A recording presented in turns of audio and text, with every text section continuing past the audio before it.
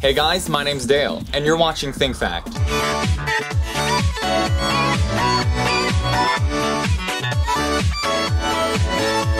So, is there more than one internet? Well, the answer to that is no. So I want to thank you guys for watching. My name's Dale, this is Think Fact, and I just want to let you know that you're amazing. The answer actually is yes. Well, kind of. You see, there's only one internet, and then there's more than one internet. Do you see the difference? One is a name and the other is a process. You see, the word internet comes from the term internetworking. All internetworking is connecting multiple computers together to make a network, and then connecting multiple networks together to make internetworking. Confusing?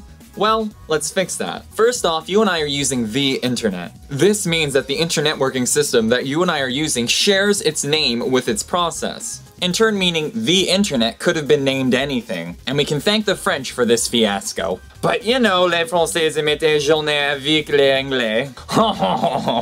But this type of concept is not completely foreign to us. A great example would be the moon. The moon shares its name with one of its two classifications. The preferred term, moon, as well as its other classification, natural satellite. It'd be really weird if we called the moon that. What a wonderful, full, natural satellite we are having tonight, huh? Anybody? Anybody? Okay, I'll just leave. That would be silly. When people think moon, they don't think that term is just dictated to the object that orbits around the Earth. We also understand that the term moon can be applied to natural satellites, like Titan and Europa and Ganymede. They're all moons. But only ours is a moon and called the moon.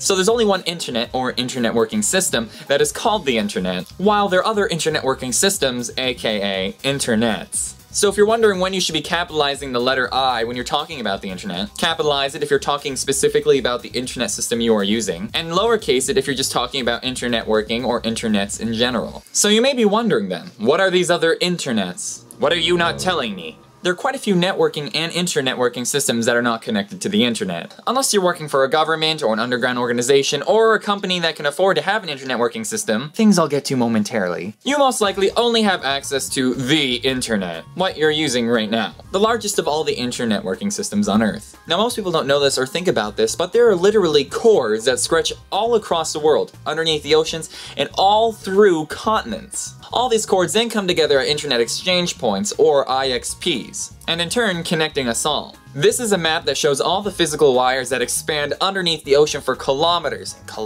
at end, and make the internet possible. And they're so important that just for retrospect, in 2011 alone, only 1% of all internet traffic was channeled through satellites. 99% of all internet traffic went through chords. So yes, they are extremely important. Beyond that, other internetworking systems are obviously much smaller. Most systems don't even expand beyond a network. And those that are internets tend to be in a single country or in a group of neighboring countries. Now most of the time these internetworking and networking systems are only separate from the internet for safety reasons. Because it stops people from being able to remotely hack and access information in these organizations. They would have to literally attack from the inside. Buildings such as nuclear power plants, manufacturing facilities, even some universities, and even ATMs. They were all separated for personal and security reasons. But like I said, most of these don't expand beyond networks, so what about internetworking systems? Well, there are underground organizations that are currently trying to be able to create an internet that can be accessed remotely. This is in case a government or governments try to shut down the internet entirely, allowing people to be able to remotely access it. Which is probably a smart thing, you know, just in case. Though their progress and how developed they are is debated. For well-known existing ones, you can probably look at your own government. That said, the United States probably has the most well-known and most highly developed internet system disconnected from the internet, mainly for government use and military use.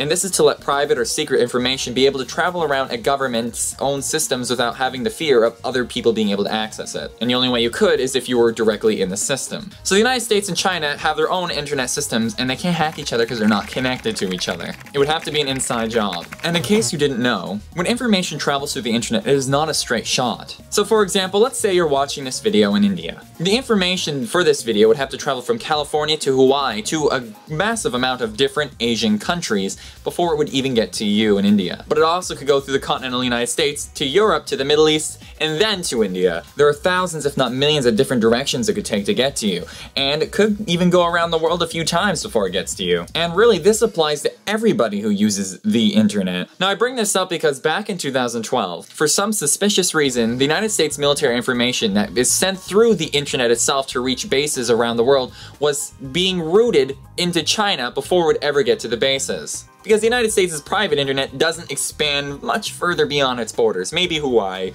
but it doesn't go all across the world. So they have to use the internet to be able to get information out to its bases around the world. And someone could easily tap into this information while it's passing through, say for instance China, and be able to take information out that maybe was not meant for their eyes to see. Now China claims it didn't see anything and it was a complete accident. And the way the internet works, it possibly could have been. Though it is suspicious and was a bit unsettling. But this is definitely an interesting look upon how the internet actually works. Information can be passed through any number of countries, even the people you don't specifically care for. And that is the reason why many governments around the world don't let their information be directly connected to the internet, and have their own private internet systems if they can afford it. So, with all that said, I want to thank you guys for watching. My question for you guys is when did you start using the internet? I started when I was pretty young. Computers have been in my life since 1996. I was 2 years old when I first was introduced to computers, so my family is one of the first people in the world. It's pretty cool. And with that said, let me know what you think of the video. So my name's Dale, you're watching Think Fact, and remember, never stop learning. Thank you. If you like my videos, please stay in tune for more. More videos on the facts that almost everybody missed. Or at least from what can be seen from the information that we can find on them. Though we see it